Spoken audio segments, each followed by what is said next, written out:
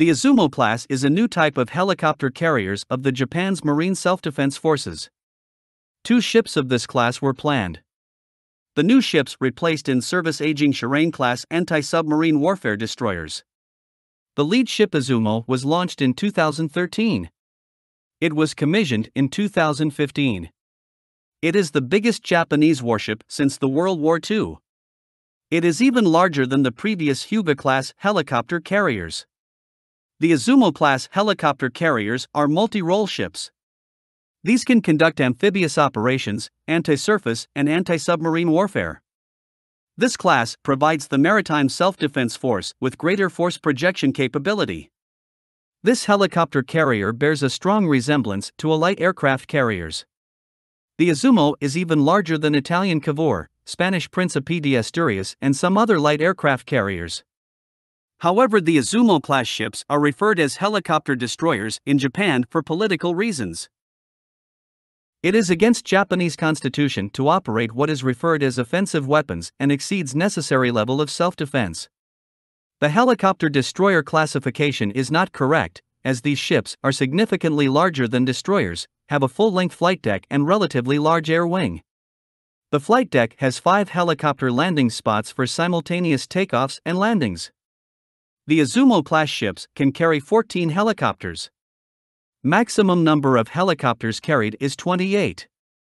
However, it is claimed that typical air wing during peacetime will be 7 anti-submarine warfare and 2 search and rescue helicopters. Apart from helicopters, these ships can also accommodate F-35B stealthy multi-role fighters with short takeoff and vertical landing capability and V-22 Osprey tilt-rotor transports. However, initially Japan's officials deliberately never mentioned this capability. Though in 2018 it was announced that Japan will modify its 2 Izumo-class helicopter destroyers will be modified in order to accommodate F-35B stealthy multi-role fighters with short takeoff and vertical landing capability. So the warships will effectively become light aircraft carriers. This was reportedly due to rapid buildup of Chinese Navy and commissioning of 2nd Chinese Liaoning-class aircraft carrier. These will be the first Japan's aircraft carriers since the end of World War II. In 2019, modification of the lead ship Izumo was approved. During the same year, Japan ordered 42 F-35Bs for these warships for delivery in 2023 to 2025. Modification of Izumo began in 2020. The deck was reinforced to support the weight of the F-35B and to withstand heat generated by the jets during vertical landing. The bow shape was changed.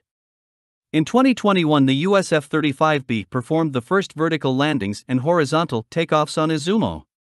In 2022, modification of the second ship began. For amphibious operations, it can carry troops and vehicles inside the ship.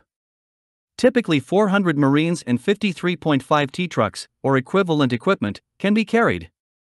However, Izumo-class carriers lack a well deck that dedicated amphibious assault ships have.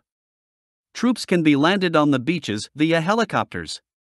For self-defense, the ships will be equipped with 2 20mm phalanx close-in weapon systems and 2 CRAM missile launchers. Normally, these helicopter carriers are escorted by other warships that defend them from air, surface, and underwater attacks.